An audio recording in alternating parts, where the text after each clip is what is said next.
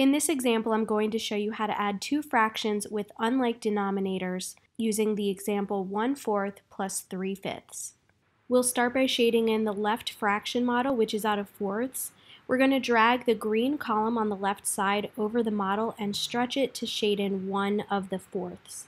Next, we'll shade in the right side fraction model to represent 3/5. Because the two fractions have different denominators, we have to give them a common denominator. To do this, we want to find the least common multiple of both fractions. In this case, the least common multiple of 4 and 5 is 20. So in order to turn 1/4 into 20ths, we need to create 5 rows. So we're going to drag the line underneath the model up to create 5 different rows.